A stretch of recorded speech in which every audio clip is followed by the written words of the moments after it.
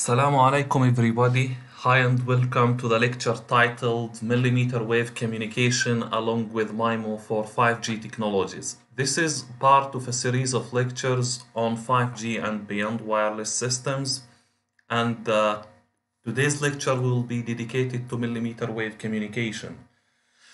So we will be discussing and explaining millimeter wave, the relationship between millimeter wave and MIMO, why are they fitting with each other, what are the challenges facing the implementation of millimeter wave in 5G systems, and how to address these challenges and make it a practical system that can be implemented in 5G technologies.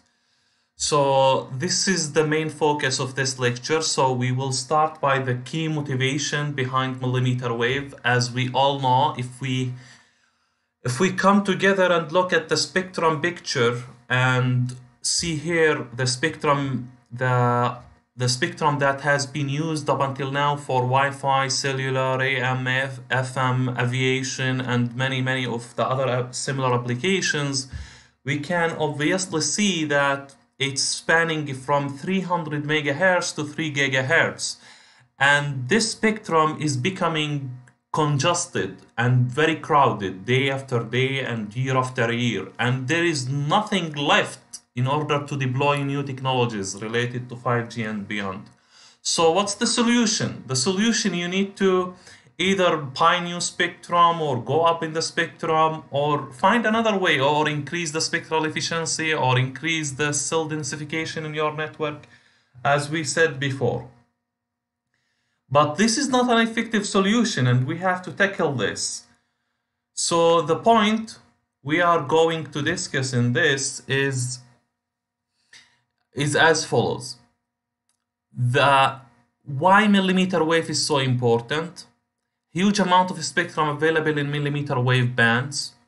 Technology advances make millimeter wave possible for low-cost consumer devices. Millimeter wave research is as old as wireless itself. It has been started long time ago and it's becoming really very popular with the technologies coming around.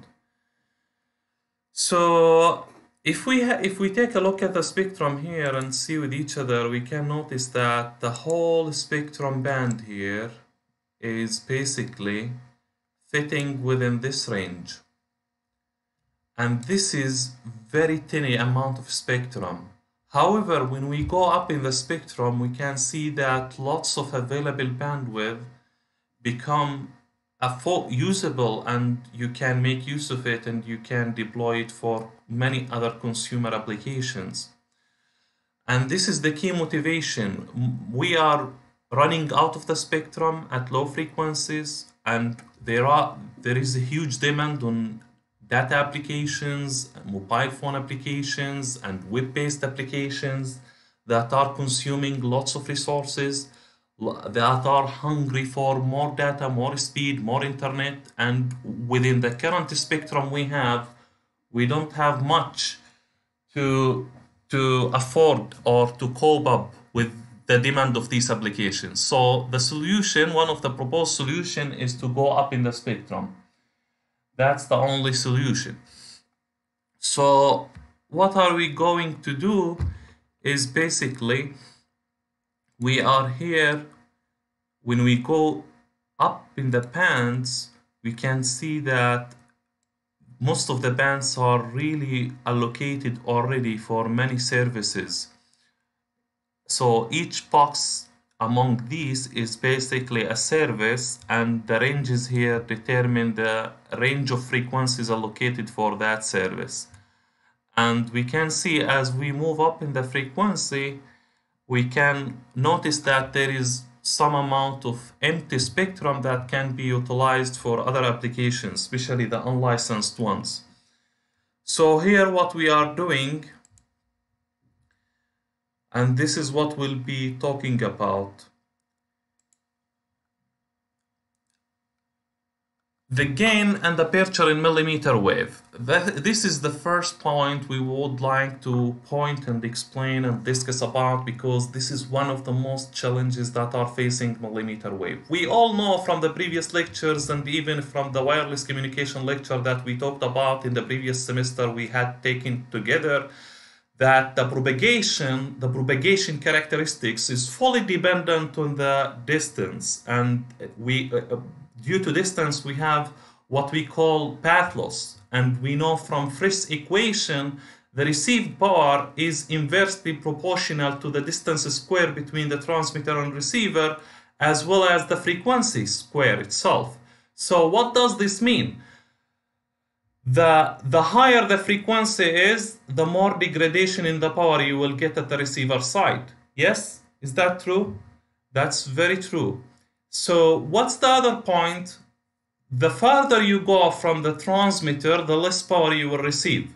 Now what will happen when you go to the millimeter wave spectrum, millimeter wave band? Millimeter wave is running at 60 gigahertz or 70 or 100 giga or even beyond that. So how are you gonna solve this problem? Which means that your signal cannot go more than 10 meters or few hundred meters, even less. Because at higher frequencies, we have more losses. More losses means your signal cannot go long, far distances. And to solve this problem, we need to come up with novel solutions. And these novel solutions can come up only when you have a full, deep, fundamental understanding of how wireless is working and the equations related to that. So let's have a look at the general conventional wireless communication systems, where you have isotropic radiator here, a transmitter, and you have a receiver. So in this example, your power, you are radiating it, you are transmitting your power uniformly around the receiver from all the directions. So what will happen here, as you can see, let's give you exactly some explanations about what will happen when you send your signal using an omnidirectional antenna, or like that can radiate energy in all the directions.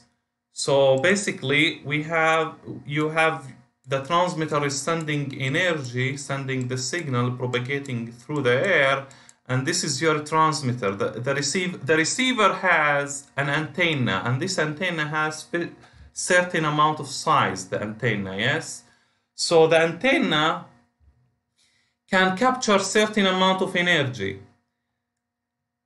Now, this energy is basically the one that you make use of, and you try to decode your information from it, yes? Because the more energy the receiver antenna can get or obtain, the better your received signal will be and the higher the signal to noise ratio. However, we all know from the previous wireless communication course we had together that the antenna size is totally dependent on the wavelength of your frequency, the frequency you are operating over it. Let's say you are operating over a frequency of 1 gigahertz, yes? What's lambda at this? Lambda for a frequency equal 1 gigahertz, lambda in this case is C over frequency, and basically you can find it that it's in the range of 30 centimeter, yes, 30 centimeter. So the size of the antenna is basically around, usually it's lambda over 4, the size of the antenna. So lambda over 4 means you have 30 over 4, around 7.5 centimeter, yes. So the size 7.5 centimeter of length is, we call it the aperture of the antenna, and this can be exposed to signals and can collect and accumulate energy from the received signals. True? That's true. Let's now see what will happen when you increase the frequency to, instead of 1 gigahertz to 10 gigahertz or 60 gigahertz. When you increase to 10 gigahertz, you will have, when the frequency is 10 gigahertz, what will happen to lambda? Lambda will decrease, definitely will decrease. So lambda in this case will become something like 3 centimeter. Yes, and what's the size of the antenna? 3/4. It becomes something like less than 1 centimeter. It becomes in millimeter almost the size of the antenna. So when you have an antenna of size, let's say 5 millimeter or half centimeter, you are basically talking about an antenna with a very short size, with a very small size and very short length, and therefore the amount of energy that you can capture from this area is very small. Yes, very small. You cannot capture much, and this is really one of the problems that we are facing in millimeter wave communication. When you go up in the frequency, lambda gets smaller, the antenna size gets even much smaller because it's lambda/4, and accordingly you have very tiny antenna size, and therefore you don't have much power gathered from the antenna in order to be able to receive your signal successfully. So we need to find a solution for this, because this is very problematic. The other issue is related to the bandwidth. Yes, with millimeter wave we have the bandwidth. The more bandwidth we have, and the receiver needs to process this bandwidth, the more noise we will gather. Yes, more noise, obviously more noise, and therefore things are going to be very difficult at the receiver side, because how do you calculate the noise? If I give you if I say the power spectral density of a certain system is something like N naught, this is power spectral density, frequency, and here the density of the noise. The y-axis is the density of the noise, and the x-axis is the frequency. How do you calculate the amount of noise? The amount of noise power.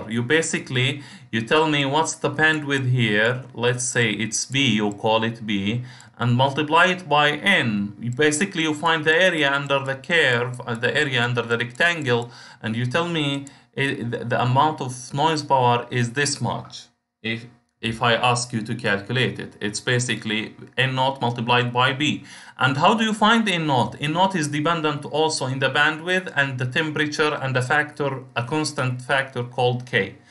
So in millimeter wave, when you are talking about millimeter wave, you are talking about 60 gigahertz, 70, 100, something like this. And as you can see, the bandwidth is really, the amount of bandwidth around this carrier frequency is going to be very large and very huge. We are talking about 1 giga bandwidth, 2 giga or something like this. So when you calculate the amount of noise, it's becoming much bigger than it was in the lower frequencies. So then to summarize this point and make it very clear for everybody, at millimeter wave we have obviously many challenges. The first two main challenges are related to antenna size, which is due to lambda. The frequency is higher, lambda is smaller, and antenna size is much smaller, cannot capture much energy, very hard to manufacture and see. And the other problem is related to bandwidth. And larger bandwidth means higher noise power and lower signal to noise ratio. And this is very undesirable thing to have in your communication system. So, and when you look at the first equation, the basic equation for calculating the received power, we can see here that the received power is equal to the transmit power over 4 pi r square, which is the received spectral density multiplied by lambda square over 4 pi. This lambda square over 4 pi is basically the receive aperture I was talking about. The receive aperture is dependent on lambda. So when frequency gets higher, lambda gets smaller, the frequency aperture, the receiver aperture becomes smaller, and due to this you cannot capture much energy. If this factor is small, this means that the received bar is small. So you need to solve this problem, to compensate for this, to find a way to overcome this. So how can we do that? Simply, if you increase the gain, we from the first equation we know that the received power is also dependent on the gain of the receive antenna and gain of the transmit antenna. If you increase the gain of the receive antenna and make it big enough so that it can compensate or cancel the effect of small receive aperture, then in this case you will end up cancelling the effect of this term. Yes, simply you will remove the effect of this term totally from your system, and accordingly you will be able to capture much more energy at the receiver side and enhance the signal to noise ratio, and accordingly you will be able to receive your power, your signal, and decode it successfully and receive the data related to certain application you are trying to communicate and get out of it. So what else we can improve in millimeter wave? We have the variable related to transmit antenna. Yes, transmit antenna again, which is GTX. If you can improve this by increasing the beamforming gain at the transmitter, we can also get some additional gain that can improve the signal to noise ratio and also reduce the interference if you make your beam very narrow. And accordingly, you can GTX can overcome the problem of noise bandwidth, and GRX can overcome the problem related to smaller wavelength, which is basically related to capturing less energy, smaller amount of energy at the antenna. So at the end of the day, these are the two important factors, two important points that I want to draw your attention to. First, to understand the relationship between lambda and the frequency, the wavelength and the antenna aperture, and also the bandwidth, noise, and how to solve these problems by using GRX and GTX. Any questions so far? You can write in the chat system, in the chat room downside, you can write your question if you have any questions. So I hope everything is very clear and everything is very obvious and evident for you, and we can just move on to the next part. As you can see here, when you increase GRX, when you improve GRX, you have like an array of antennas at the receiver here, and TX you have an array of antennas at the transmitter, so that you improve your performance. So now these are the problems, and now we know the solution for them. Yes, I believe these are the main problems for wireless communication, and you can even look at the books and material related to that and read more about them, but these are the summary of what we are discussing about or what we are talking about. So I hope that was clear for you and very obvious.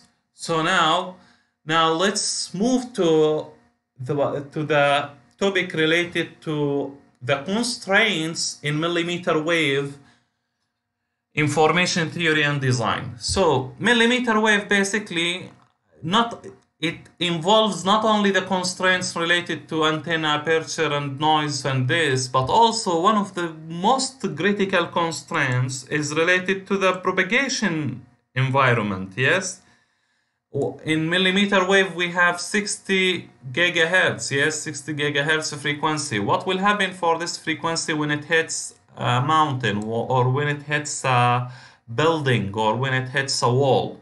Can you tell me, for example, in the microwave band, or where we have like 1 gigahertz or 900 megahertz, you have a signal like this of high frequency. So when it hits a certain building, yes, when it hits a certain building, you are the building will not affect it too much. You know why? The building will not affect it too much because basically you will the physical length of the building is shorter than the wavelength of the signal itself, and therefore the building will hit the wave just one time or two times or three times. So it will suppress the amplitude of the signal. The building will suppress the amplitude of the signal just once, not just once or twice, not more than that. But just imagine the other scenario with me, where you have a shorter wavelength due to having a very high frequency signal that's operating at gigahertz, like let's say 60 gigahertz, and this signal, once it hits the wall or the building, it will oscillate within the wall like more than 100 times sometimes. Each time it oscillates within the building kind of suppresses the amplitude of the signal by certain factor. So imagine this building hits or suppresses this signal 100 times, and you have an input power of 10 dB, 10 dBm. The output power barely can be minus 100 dB or less. Even sometimes you don't have any power. That's why we sometimes describe millimeter wave as frequencies that cannot penetrate through objects, walls, buildings, trees, mountains, bodies. Even human body can block the wave. Why is that? Because the frequency is very high, the wavelength is very short, and any material with physical length, let's say the length of the material is L, greater than lambda, the frequency of the wavelength of the signal, then it suppresses the signal severely, significantly affects the amplitude. And due to this, if it suppresses it 100 times due to oscillating it, due to the number of oscillations or the number of periods it travels within the length of the object, it becomes very difficult for the signal to penetrate the object and receive it from the other side. That's why we have what we call penetration loss at millimeter wave. Penetration loss is very, very dangerous and very tough phenomena that we are facing in millimeter wave. And this problem also needs some solutions. We have also the mobility issue. Yes, mobility. When the receiver or the transmitter moving with a very high speed, you are most likely going to face some problems related to Doppler, and receiving your data effectively and efficiently is gonna be challenging. What's the other problem? The other problem is orientation. Why is orientation? In millimeter wave, as we know, the environment is not rich scattering. What do I mean by not rich scattering? Not rich scattering means, since the signal does not get reflected off many objects because the object's physical size is much larger than the wavelength itself, so the objects kind of observing, kind of absorbing the signals, yes? They don't allow the signals to penetrate, they don't allow too many signals to be reflected with a strong power. So basically, at the end of the day, you end up not having too many reflectors, too many path comings at the receiver. And this is really not a very desirable thing. Why it's not desirable? Because suppose you are transmitting your signal with vertical polarization, yes? And let's say your antenna at the receiver is horizontally polarized. And while you are transmitting your signal through the air, the signal, since it doesn't get reflected of many objects, and the environment is not rich scattering, and it doesn't penetrate through objects and doesn't get reflected in a similar manner like the low frequencies do. In this case, you will end up receiving your signal at the receiver with vertical polarization too. So if the signal is vertically polarized at the transmitter and it's vertically polarized at the receiver, and the receiver antenna is horizontally polarized, as you can see, they are perpendicular to each other. Perpendicular to each other means there will be no current, no induction current generated in the antenna. And if there is no induction in the antenna, means you are not generating a current inside the antenna due to the electromagnetic wave that you have received. There will be no electrical current, which means no data, which means you cannot decode or see any information the transmitter sent to you. And that's why in millimeter wave we need to be very careful about that. If the transmitter sends with vertical polarization, the receiver should also receive with vertical polarization. If the transmitter uses horizontal polarization, the receiver has to use horizontal polarization. Otherwise, you will have some polarization mismatch between the transmitter and receiver, and due to this, you might not be able to receive your data. One of the other solutions, now if you think about this problem, you will ask me and tell me, what about the lower frequencies? Didn't we have this problem before?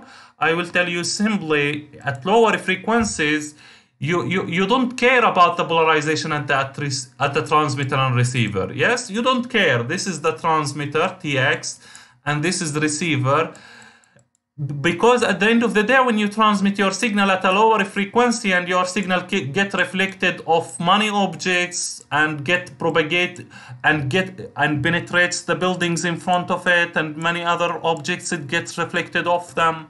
There is reflection, diffraction, many physical phenomena happens to the signal that can lead to the generation of hundreds, even sometimes thousands of reflected paths, yes, coming at the same time to the receiver, yes.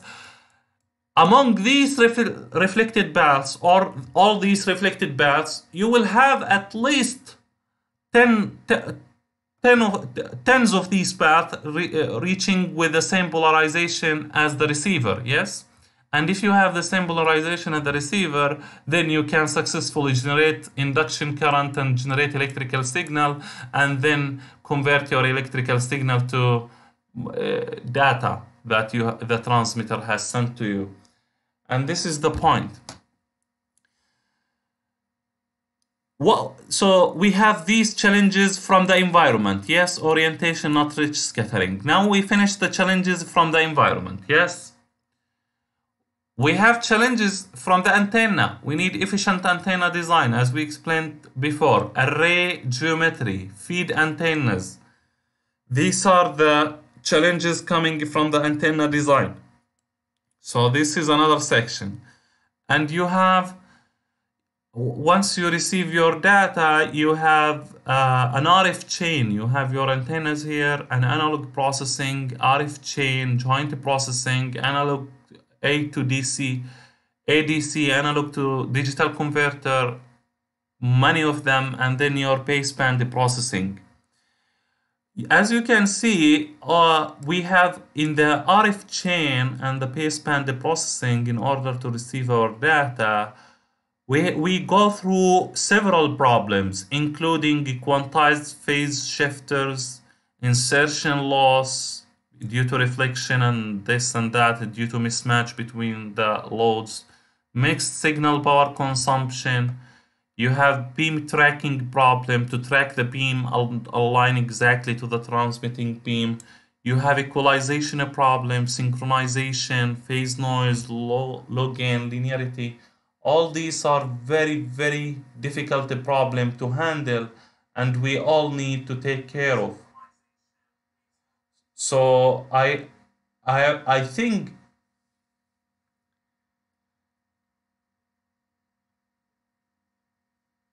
think all these problems open hundreds or thousands of opportunities for us to, as researchers, to come up with novel solutions that can overcome these problems. Because as researchers, we love problems.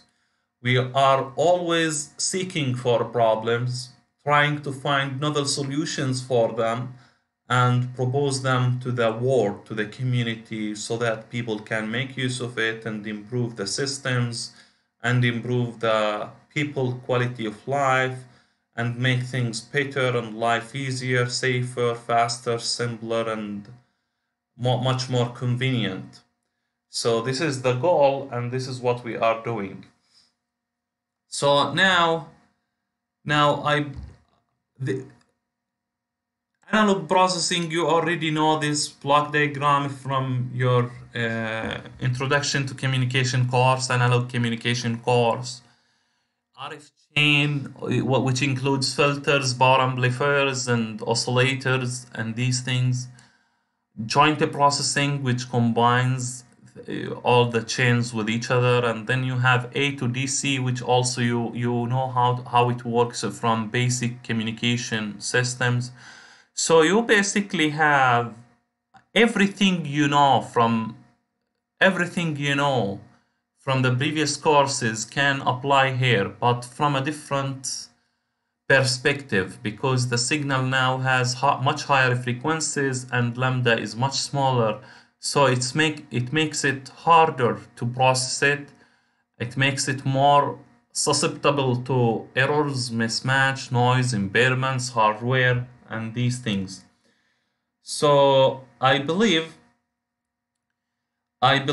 these are the main issues, and these are the main points that we have to kind of be aware of when we come to the field of millimeter wave communication, and especially when we think of developing or designing our own millimeter wave transmitter and receiver. Why do we need them? Basically, obviously, because they can provide us data rate in gigabit per second easily, like for TV, real-time streaming, high definition videos, real-time gaming, for YouTube to work in streaming without any delay. You need such kind of technologies. You know, now most of you at home, you are getting the internet from telecom companies, and these telecom companies are basically leasing you a line. Yes, this line can be ADSL, VDSL, or sometimes fiber optics.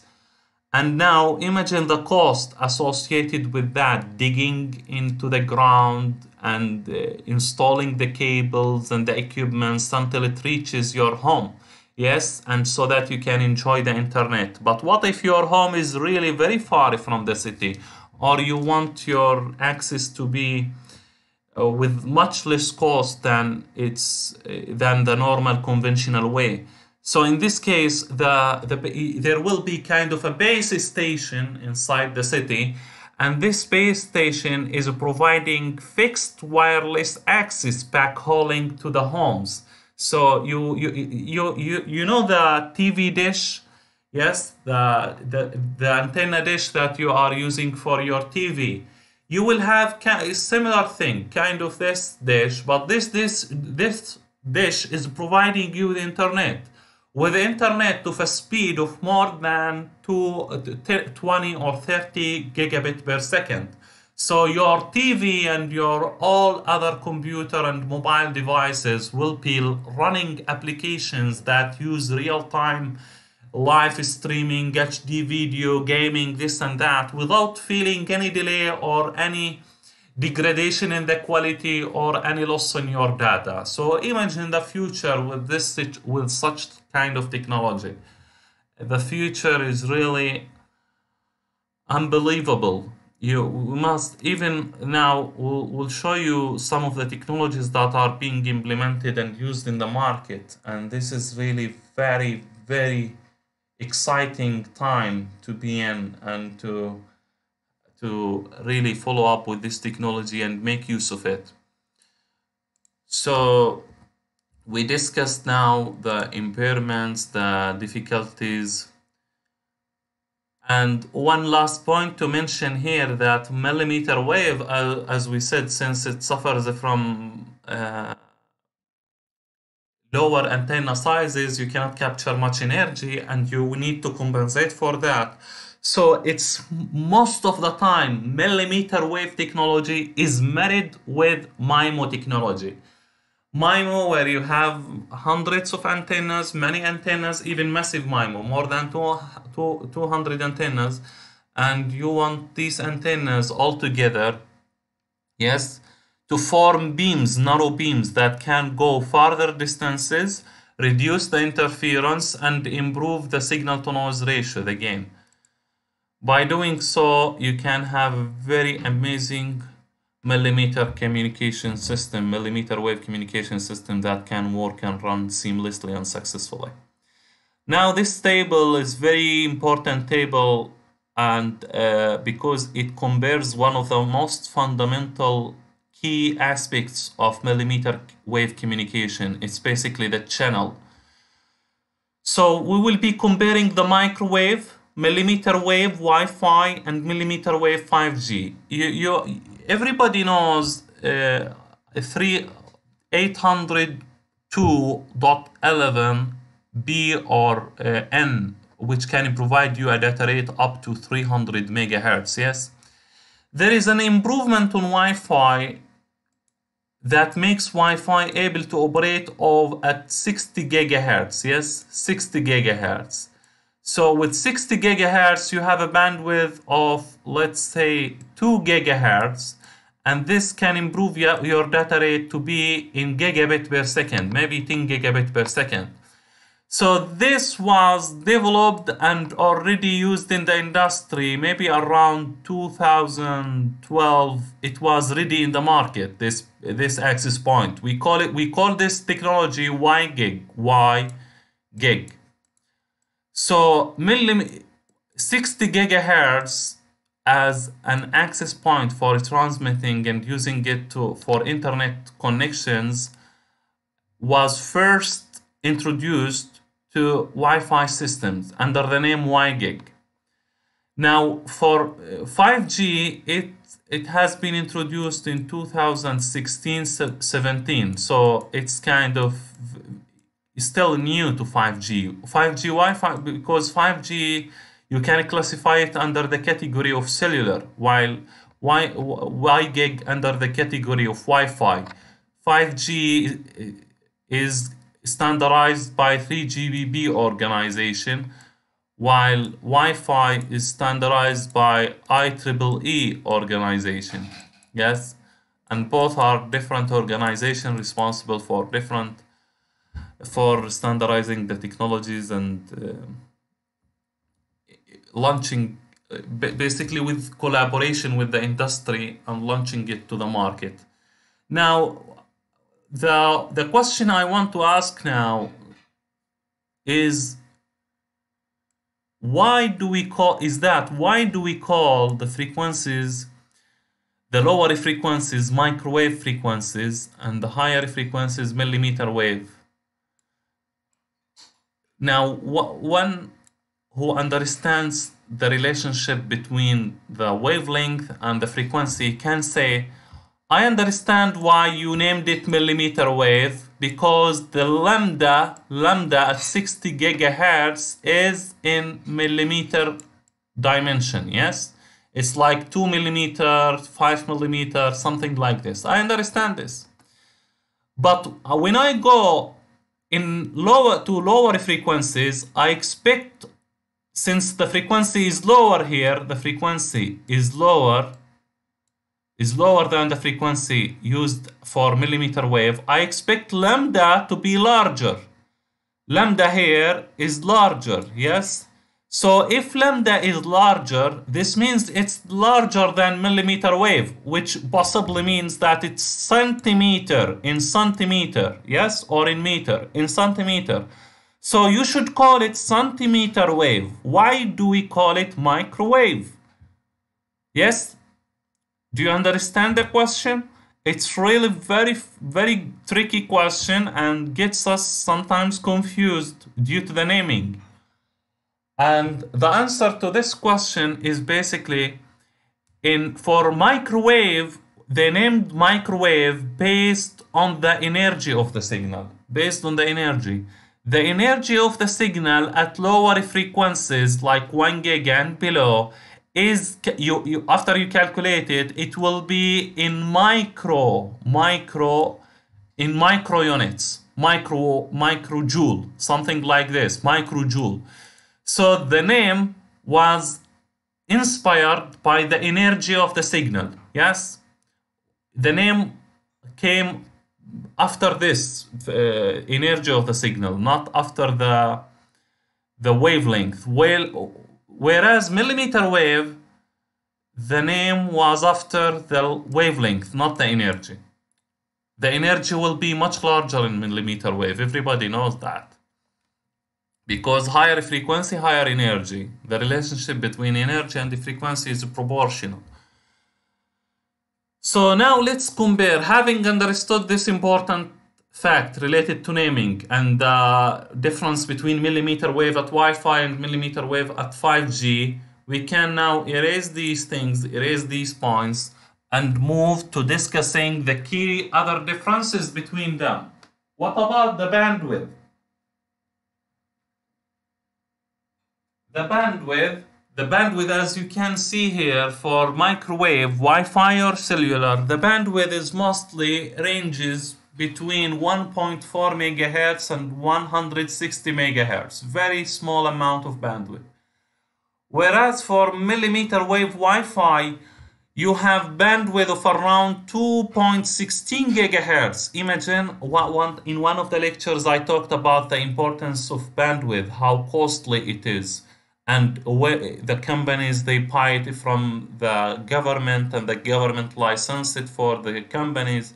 And we said sometimes the companies pay $1 million, billion of dollars in fee to buy these spectrums in order to deploy it, employ it, and use it for serving the customers. So increasing the spectrum is really very big advantage for millimeter wave. But as usual, it doesn't come cost-free. It comes with some compromises, some difficulties, some problems and issues that we as researchers and engineers are responsible for facing these problems and trying to come up with effective novel solutions that can mitigate and reduce the side effect of these issues so that we can make use of it in practical applications. So millimeter wave Wi-Fi, as we can see, the bandwidth is really large and it's around 2.16 gigahertz. In millimeter wave 5G, the bandwidth also can reach up to 2 gigahertz, depends on the spectrum you are running on. Now this is the bandwidth. The key point here I want you to know and notice that the bandwidth as millimeter wave is much larger than the bandwidth, even more than 20 times the bandwidth.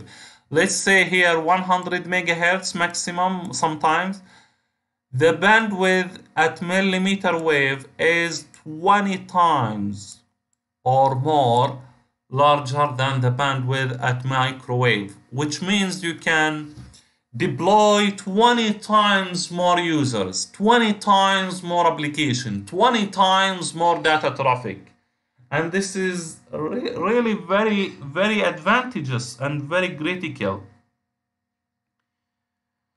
So now we are done with the bandwidth point. What about the antennas at base station or access point? In microwave, the number of antennas in Wi-Fi or LTE was up to 8 antennas. We didn't exceed this number. While in millimeter wave MIMO, the number of antennas is ranging from, at Wi-Fi I'm talking about, ranging from 16 to 32 antenna at the access point, at the base station. For millimeter wave 5G, the number of antenna is even going to increase more and more, 64 to 256 antennas at the transmitter. Nokia already implemented base stations with this number, 256.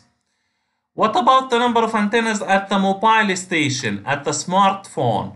So for microwave, most of the phones we have in our hands, they have one antenna or two at maximum. But for when you go to millimeter wave Wi-Fi and WiGig, the receivers, which are basically right now laptops, Dell laptops, that are using, they have millimeter wave chips that can receive the signals at millimeter wave range. And the number of antennas at the laptops ranges from 16 to 32 antenna. In millimeter wave 5G, the 5G phones, which are expected to be released very soon after 1 year or so, the number of antennas inside the phone is expected to be from 4 to 16. So you will have if you don't have such phones, you cannot make use of the millimeter wave technology. It will not be very advantageous for you. Now these are the easy points to compare with: number of antennas and bandwidth, and number of antennas at the mobile station and smartphone. This is not very difficult. Now let's understand the points related to channel. Yes, these are the points related to channel. And here I want you to remember with me the knowledge you have obtained from wireless communication course, especially the part related to wireless channel propagation models. So in that part we talked about delay spread. Yes, we talked about Doppler spread. Yes, we talked about angular spread, clusters, orientation, reflections, this and that. To remind you of what we talked about large scale fading and small scale fading. Large scale fading and small scale fading. So in large scale fading, we said we have path loss, and we have shadowing. And path loss happens due to distance. Shadowing happens due to obstacles between the transmitter and receiver. While small scale fading, we have many things that happen due to small scale. We have first fading that comes due to the reception of hundreds, thousands of rays coming at the same time. These together, they form a distribution for the amplitude. Your amplitude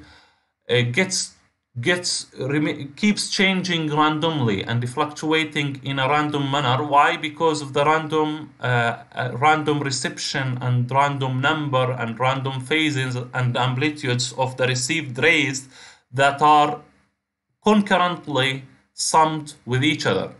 So we have fading. We called it this Rayleigh, Raytheon, Nakagami, whatever. Whatever we have in small scale fading, we have delay spread, DS, delay spread, and we have Doppler spread,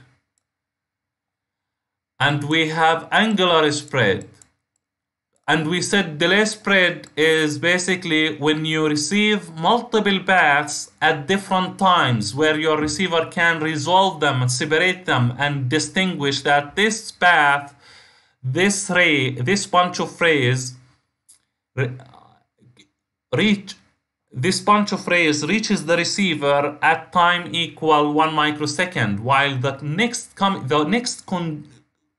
coming bunch of rays reaches the receiver at 2 microseconds, at 3, at 4.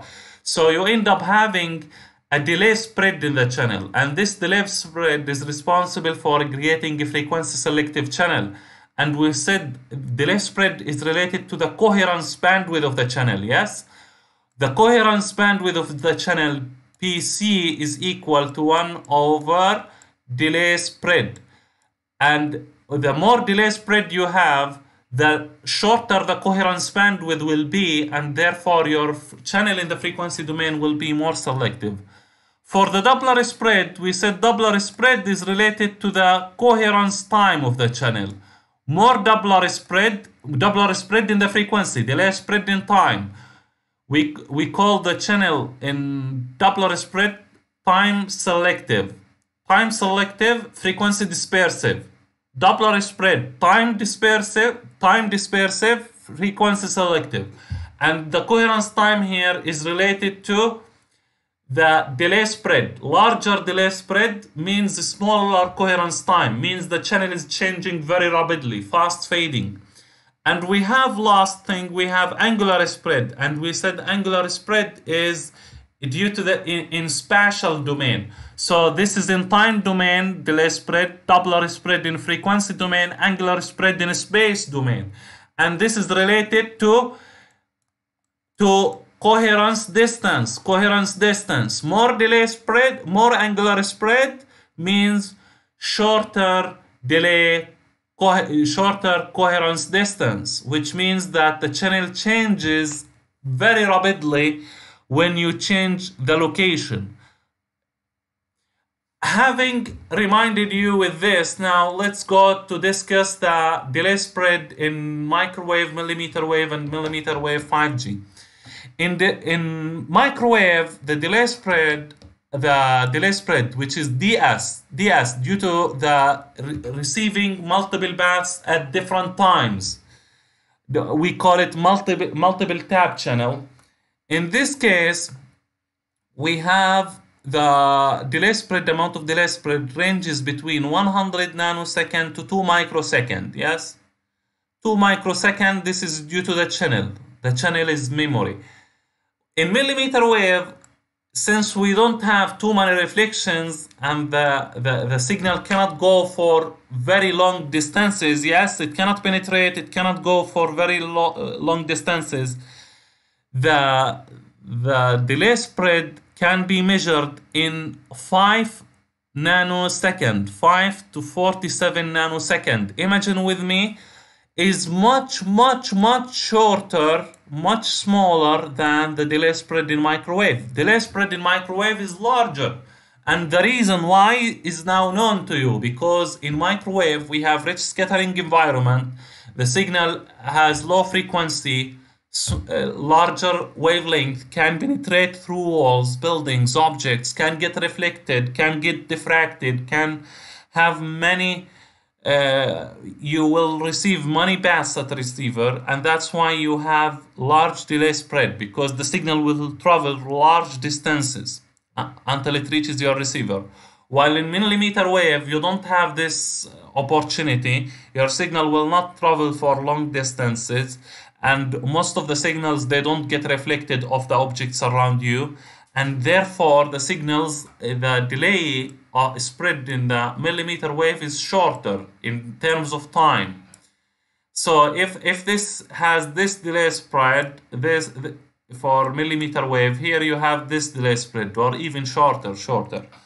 In millimeter wave 5G, more or less the same, since you are using the same, almost the same frequency, 12 to 40 nanosecond. So now let's connect this with equalization. Yes, my friends, everybody among you, the experts in wireless communication, let's connect this to equalization. I want to ask you a question here, question mark. So the question says, which one has more equalization steps? Millimeter wave systems or microwave system? Or which one has more taps, and therefore if you want to use conventional equalization in time domain, it's gonna be much more complex? Which one, millimeter wave or microwave? In the comment below you can answer. Millimeter wave or microwave, which one has more number of taps and why? and which one needs more complex equalization, and why? Now, for most of you, I believe the obvious answer might be, obviously, since the delay spread of microwave is larger, then this means that the equalization is gonna be much more complex in microwave, and you will have more taps. But unfortunately, this is wrong answer. And the reason for that is the following. In millimeter wave, we have, it's true we have shorter delay spread due to the channel, but don't forget that we are using frequencies, we are using signals of a very high frequencies, which means the pulses at millimeter wave have very short symbol duration. Yes, very short symbol duration corresponds to large bandwidth. So very short symbol duration that can be also in nanosecond can be 1 nanosecond, and you have delay spread of 47 nanosecond. How many taps you will have at millimeter wave? 47 divided by 1 nanosecond, you have around 47 taps. Yes, 47 taps is too much, as you need an equalizer of 47 taps in time domains to be able, or 47 delay element to be able to reconstruct your signal back. And this is difficult, tedious, very complicated and sophisticated structure unless you go to the frequency domain. And that's why frequency in millimeter wave is still very serious problem, and you need to be careful with it, and you need to give attention to it to handle it properly.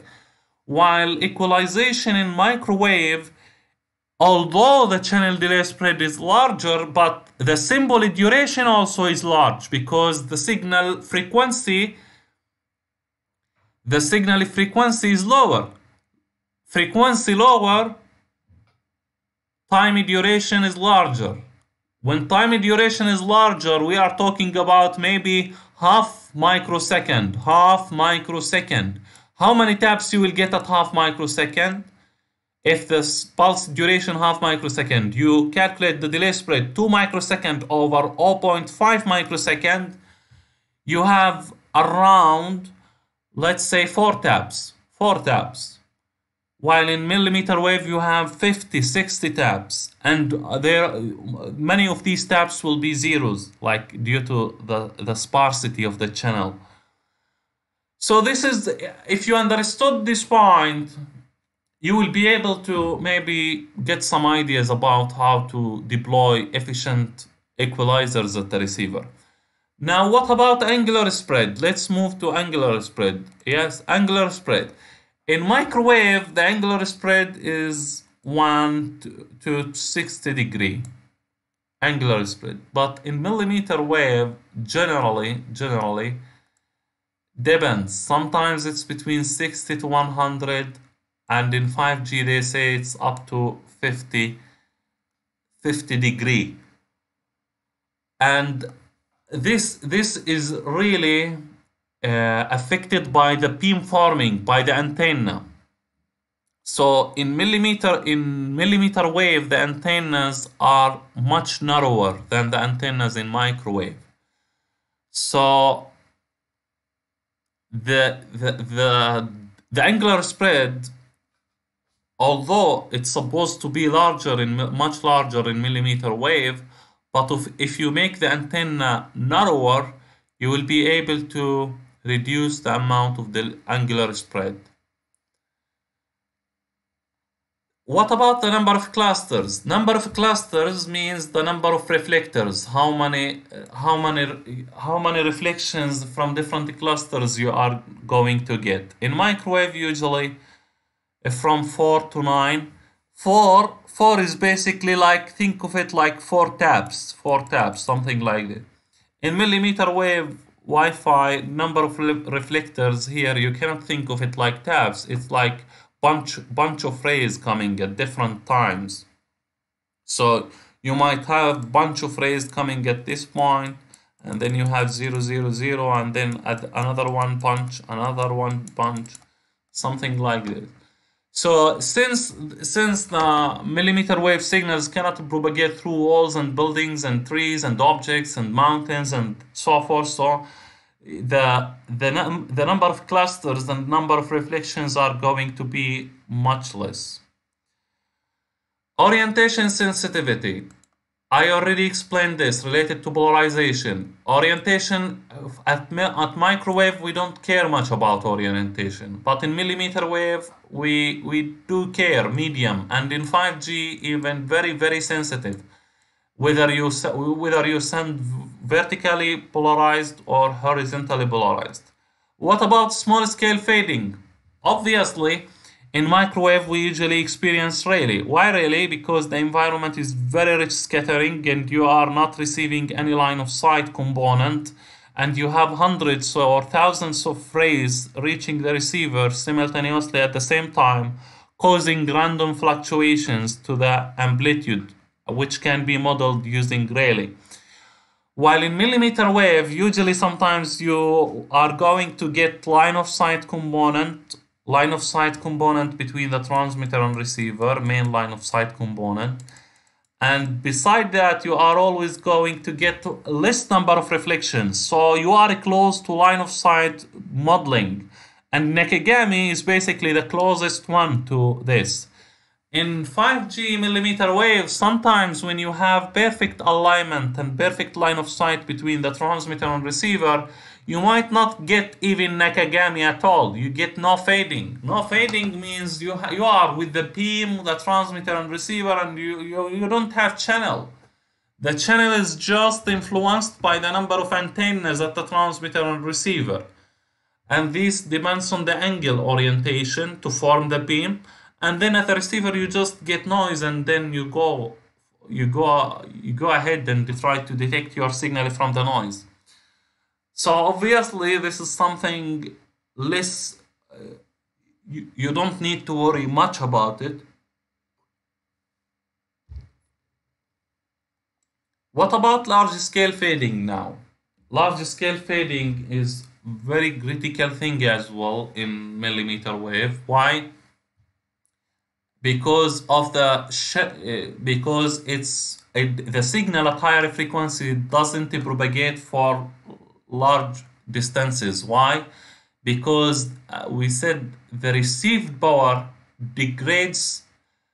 The degradation in the received power is inversely proportional to the frequency. When the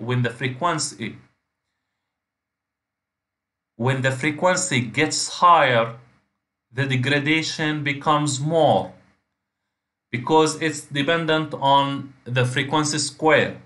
While at lower frequencies, microwave, it's distance dependent and shadowing, but the signal itself has lower frequency, so it can penetrate for longer distances. Millimeter wave 5G, you have distance dependent and blockage. So mainly blockage, shadowing, and distance, they are very, very problematic issues in 5G and Wi-Fi systems using 60 gigahertz. In 5G that are using millimeter wave base station, you can block the signal by your hand. Imagine by your head, by your body, by a pot, by a table, by book. But it's not really. If there is any object between the transmitter and receiver, your communication is under risk. Your link can be cut. So to solve this problem, you need to think of approaches and techniques that can mitigate this issue. For example, you can think of having multiple redundant links, so that if one of the links get cut, so you have another link that can take over and continue the communication normally. The other point is path loss exponent. We know path loss exponent from free space equation. Path loss exponent is related to the environment. Basically, you get this factor, constant factor, while you are modeling the channel. You say that the path loss exponent of your channel is 2, which is Sometimes we model it like alpha or lambda. In microwave it's between 2 and 4, but in millimeter wave it depends on the environment. For line of sight cases you have 2, 2.5. Non-line of sight cases you have 5. Of course, the higher the value, the worse the received power will be. The higher the value, the worse the received power will be. What about penetration loss? Penetration loss, some in millimeter wave varies, but in millimeter wave 5G very high. Channel sparsity, in microwave we don't have much. Sparsity means that you don't receive all the rays with some of the tabs will be zeros, while in the delay spread channel, when you measure the number of tabs in your channel, for example, in millimeter wave you receive a channel like this, the tabs like this, but in microwave you receive a signal, the delay spread can be something like this, and then again zeros, and then this. So since there are no received bats here, there are zeros, we call this region sparse. So there is much sparsity here. While in microwave signals, microwave communication system, you don't have this feature. What about last point? Channel sparsity is less, more, and spatial correlation in microwave less, in millimeter wave much more, and for both Wi-Fi and 5G. So this table is giving a very comprehensive overview about the differences between millimeter wave in Wi-Fi, 5G, and microwave systems. If you understand this table and followed up with us and the differences, and you understand the meaning of them, you have very solid understanding and solid view about millimeter wave and how is it different than the others, and based on that forming new ideas and new techniques and new methods that can solve the problems related to that, which is going to be significantly important. So we can stop at here and continue after a few minutes. Thank you very much and see you in the next part.